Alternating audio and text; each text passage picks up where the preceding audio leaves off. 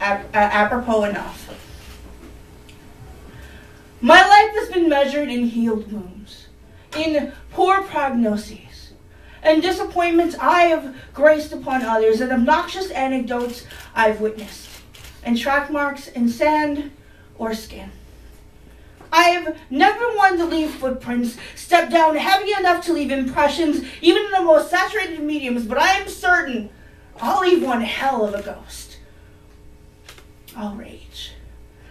Step back and force attention. Step into the darkness with arms wide open. Excise scar tissue, because there's nothing more fun than intentionally marking oneself from the inside out, making the outside more like the inside.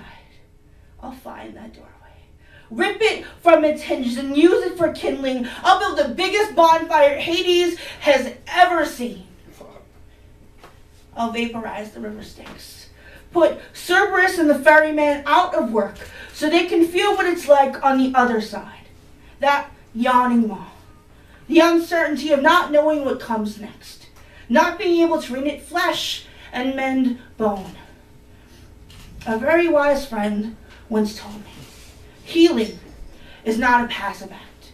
It is an act of aggression. It's the burn of new scar tissue, the dull ache under a healing scab. My mom used to tell me, baby, don't pick at your scabs.